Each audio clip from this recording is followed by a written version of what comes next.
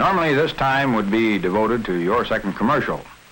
However, I would like to use it now to tell you just a bit about the California Academy of Sciences, the institution which produces Science in Action.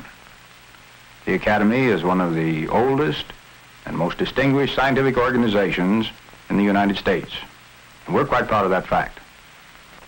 The Academy is dedicated to scientific research and public education in science.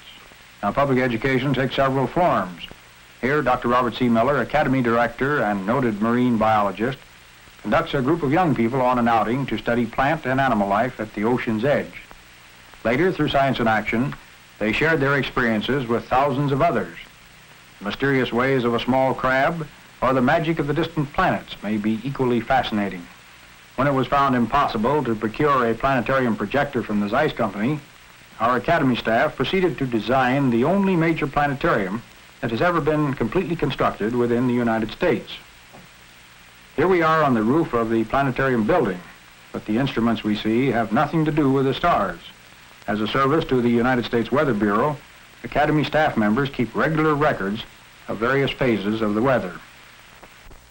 The Natural History and Science Museums in the Steinhardt Aquarium continue the public education program in still another way. For example, more than 1.5 million visitors come to Steinhardt Aquarium every year to view the reptiles, fish, and marine animals which have been gathered from every part of the world. Here is a very rare, cannibalistic South American horned frog.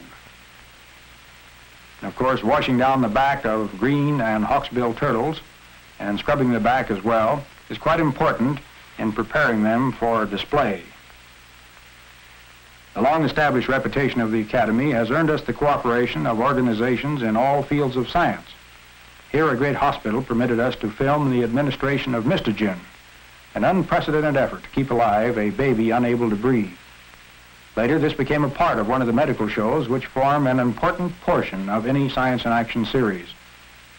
Industry has been quite generous in sending us top scientists to tell the story of how science is applied to the products and services that we use every day. Now, this span extends from the comparatively new and dramatic synthetics industry to the old and still vitally important railroad business. Each series of Science in Action is balanced to include subjects appealing to every taste. The film that you are viewing covers only one topic in one field. The broad overall scope of the entire program appeals to all interests in science and to all ages. Incidentally, there is one thing I'd like to mention, and that is the fact that the Animal of the Week feature provides an excellent bridge for the middle commercial.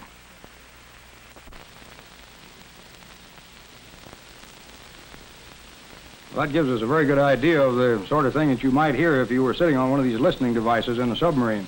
Well, now, to go into this next point, which is the selection of personnel for submarine work, which I know is a very, very important thing. We have asked to come to the laboratory for the crew of the submarine training facility at Mare Island. So perhaps, Admiral, you'd give us an idea as to what's involved now in selection of people, their physical condition, lungs, ears, chest, vision, teeth, and all that sort of thing. Well, I'm very happy to see that we have these lads here from Mare Island. It gives our audience a chance to see just what submarine sailors look like. Now, all of these lads have gone through a very extensive training at the submarine base at Mare Island, at New London. The last two lads over there have just come out, and they're all full of vim and vigor and ready to go to sea. All fine. The two chiefs have been in submarines for a lot of years. As you know, they're selected as being perfect physical specimens. They have to have good heart, good lungs.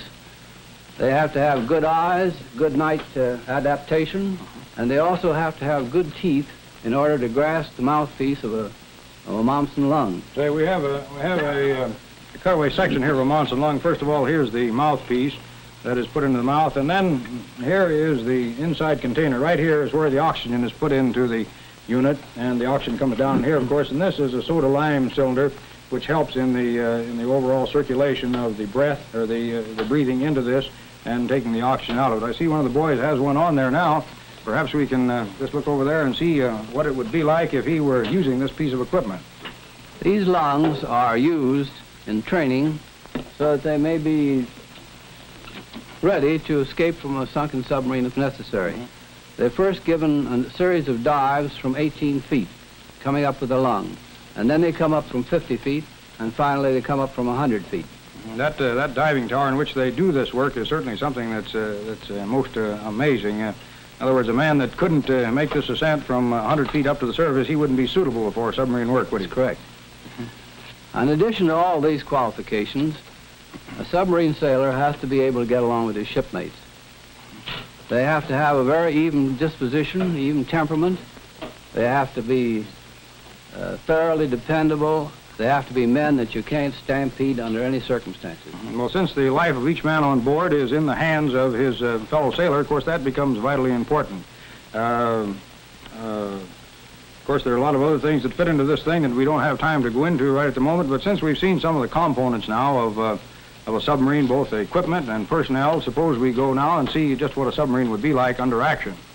Well, I'd like to say that those physical qualifications and those temperaments we've described